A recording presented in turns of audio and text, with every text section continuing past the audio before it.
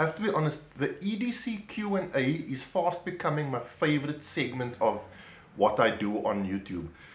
It's easy because there's no mic. You can hear my world. I can't hear your world, unfortunately. It's easy to edit, and it's nice to have this back and forth communication between myself and the people who watch my YouTube show. Don't get me wrong, gear reviews are cool. I love reviewing gears. I love getting my hand on new gear.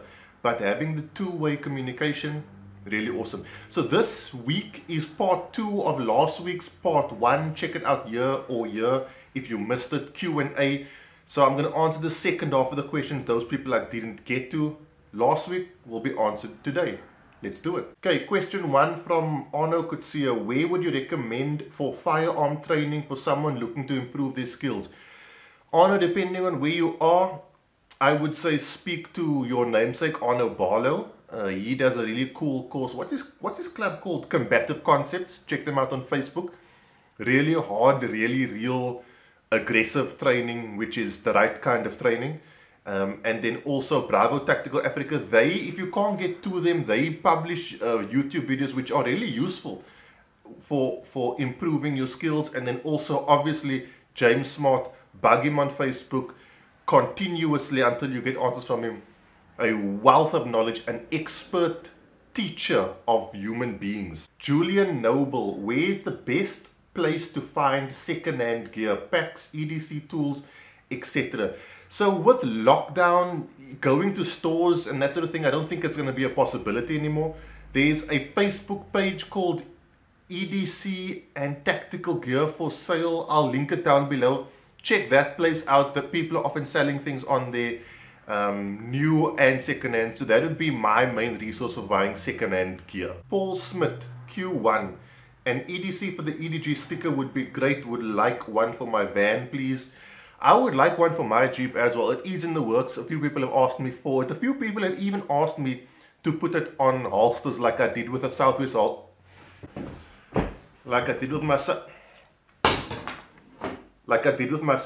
holster.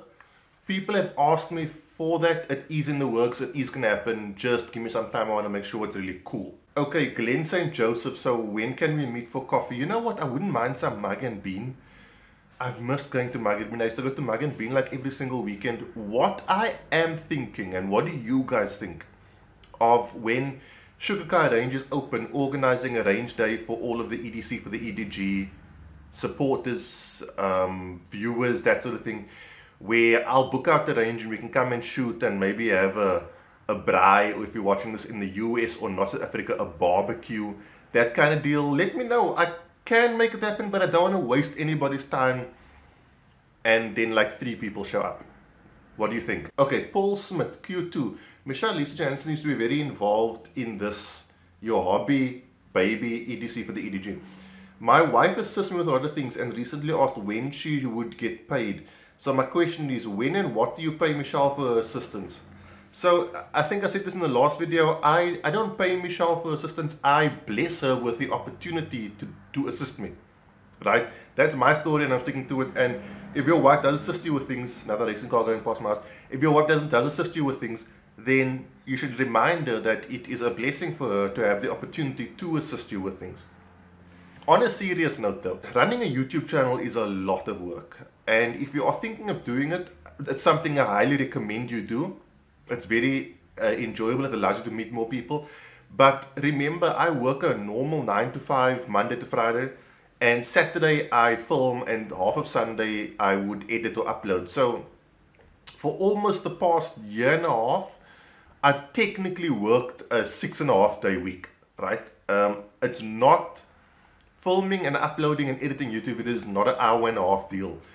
Generally on Saturdays I get to bed, well I'd say Sundays I get to bed. Last Sunday when I did the Manka video I got to bed at 4:45 AM. So Michelle does take a lot of strain. It does take a very specific kind of relationship where both of you are invested in each other's personal growth. Talking about that, have a look at this. Michelle's doing these paintings to celebrate women. This is a mastectomy. It's something you have when you have to, unfortunately, as a woman, have one of your breasts removed, often to avert cancer or to get rid of cancer, that sort of thing. I think these are really cool, you know, because too often we only publish things about the beautiful side of women or people and the non-beautiful side, or the side we perceive as non-beautiful, more importantly, because beauty isn't just what's on the outside, is forgotten. So very cool of her to be doing this. But with me being a YouTuber, Michelle has to be very understanding, and she's really awesome about it, and I can guarantee you without her we probably wouldn't have this show. Now that doesn't mean you should send her things and not me. I want all the stuff, okay? It's very important to understand that. Then it's either Jacko, or Yaku Kutsia. So I have more than one outfit in mind. What holster do you like from Southwest, Rattler or Viper? Why? Man, what a question to ask. I like Rattlers because it gives me the opportunity to carry a spare mag, which I think is very important. But the Vipers are really comfortable. They're going to be more concealable for most people. And I'm getting a new Viper tomorrow that I can't talk about, but I'll show you guys. So ask me the question tomorrow and I'll give you another answer maybe. But for me, currently the Rattlers are the go-to, because not because of this section, right? This section is equally good on the Rattler or the Viper. It's because of this section. I like the spare mag option. Okay, question 2 from Yakakutsia. In your EDC, would you still take a normal flashlight if you have a weapon mounted light and your phone and try to keep a minimal EDC, not planning to be outside in the dark that often, and if outside, it's outside of town where no one should be? So the answer to that question, if you watched my video on Sunday, is an absolute yes. I don't regard the light on my phone as a flashlight. That is a flash for when I take nighttime pictures. That's the first part. The second part is this guy allows me to do so much more than point at bad guys. Remember, I can't point my weapon mounted light. I can't point my weapon mounted light at the bad guy or at a non-bad guy, sorry. I can point this at the non-bad guy and say, oopsie daisy, my mistake. Light is might. The ability to gather data and make informed decisions is probably one of the most important facets of, shall I say, combat. That's why intelligence is the most important, one of the most important aspects of combat.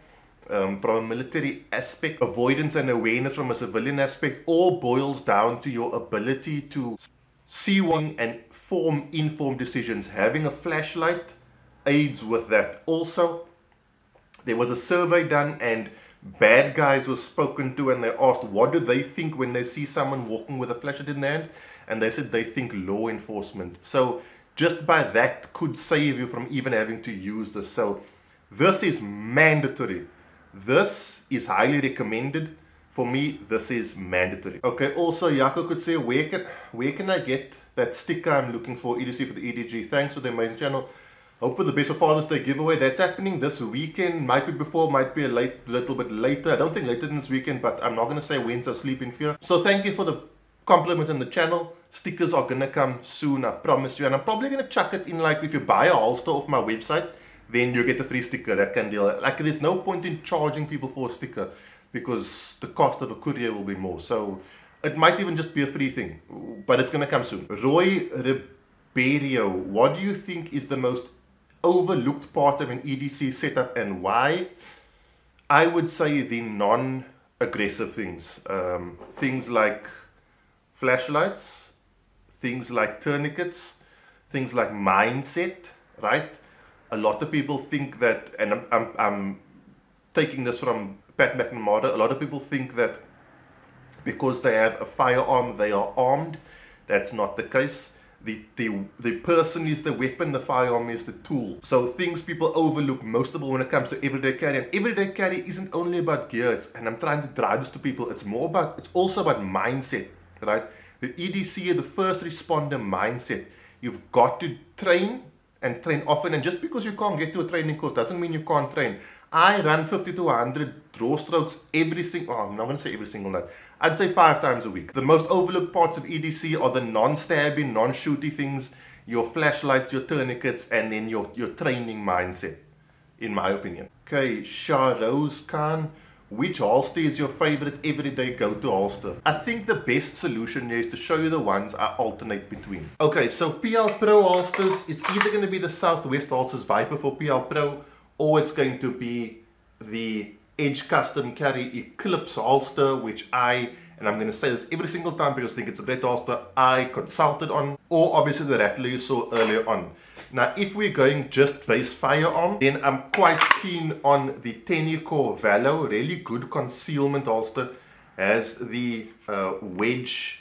This is the Valo 3, I think it is. The 4 has a body contour wedge, which is a better one, but also the really cool discreet carry concept clips are a game changer. And then also, obviously, staple of concealed carry, Bravo Concealment, make really, really good holsters. You shall not go wrong with Bravo Concealment. And I believe their 4.0s are coming out as well, so stay tuned for that. And then there's also the Southwest Holsters Viper. So if I ran non-weapon mounted light, man, I could switch between those holsters like every 3 days, just rotate, and I'd be happy with all 3 of them. So you're not going to go wrong with all 3 of them. If you want to buy either of them, check your budget and check the availability of it, and if you get any of them, you will be happy. And then when I go firearm without weapon mounted light but spare mag, it will be my Southwest Holsters Viper, which caters for such. My general go-to to answer your question is Southwest Holsters. I like not only the holsters they make, I like their mentality, they like the artistic nature of making the holsters. James at Southwest, I speak to him almost daily. He is a tattoo artist. I have tattoos, which I think is really cool, and he really brings that artistic flair to his holsters. I also happen to know what his plans are going forward, and he's going to be the deal of deals when it comes to holster making. So stay tuned for that. But you know, there are so many good holster manufacturers in the country that if you go for any of those options, you're not going to be like, I'm so sad. Also, guys, I just want to say something. If you ask me a question about holsters on any forms of social media, Instagram, Facebook, YouTube, you can find me on all of them as EDC for the EDG. You don't have to apologize for asking me. It's kind of what I'm here for. So you don't have to start off by saying, I'm sorry to be asking you this. I'm a resource for that. So please feel free to ask, because it makes me feel so uncomfortable when people older than me are apologizing for talking to me. You know, it's like I was raised in a very respectful household, and like, you don't ever have to apologize for asking me a question. Michelle Lisa Johannesson, I have a question. Don't you think I should get paid for being your admin lady? Do you guys think Michelle should get paid? So 2 questions. I'm going to reach out to you guys. Answer me on Facebook or Instagram or YouTube or whatever. Do you think Michelle should get some kind of remuneration for assisting me? And how often do you think we should do these Q&As?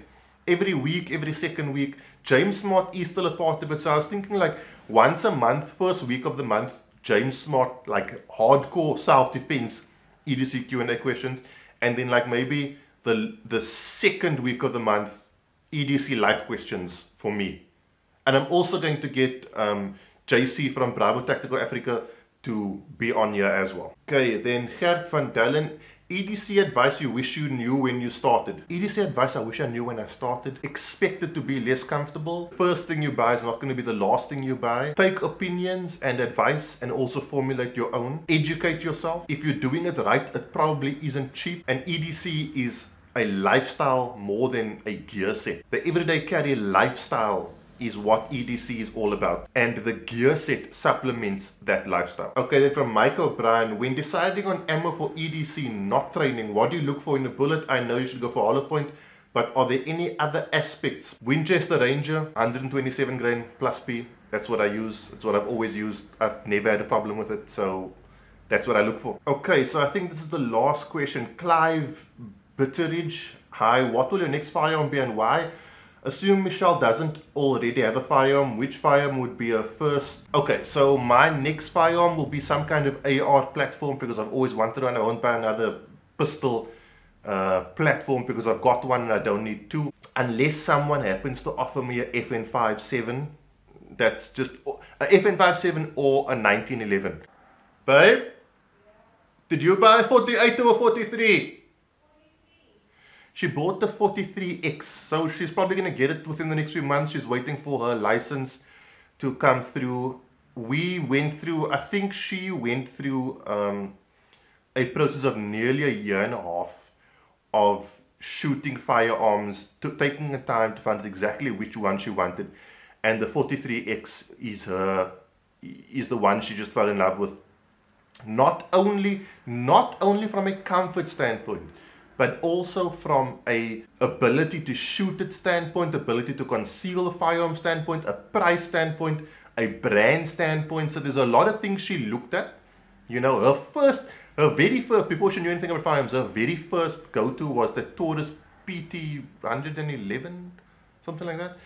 And then she educated herself a bit more, and she learned a bit more, and she learned about parts and parts availability and those sort of things. She's going for the 43X, the one with a rail, so she can put a weapon-mounted light on it. So that's going to be her first firearm. And my next firearm will be some kind of AR platform. I'm just not sure which direction I'm going to go. Southwest Holsters competition giveaway is going to be within the next couple of days, but I'm not going to tell you when. Probably on Sunday. Who are we kidding? I'll probably put it out on Sunday. Good luck to all 7 million of you who entered. I've spent like the last 2 nights getting Michelle to write down all those names and type it out. So what a strain it's been on me. Keep an eye on my Instagram tomorrow. I'm going to post a video of probably tomorrow or Friday, of a new holster that I'm getting from Southwest Holsters, and I'm the only person in the country to have it. So that'll be cool.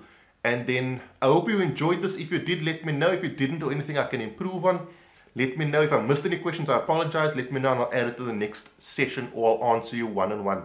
That is it, guys. Enjoy the rest of your day and your weekend. If you are in Cape Town, cold front coming. Oh yeah, I'm a cold weather guy, but stay safe, be safe. I'll see you guys soon for another review. Cheers, God bless.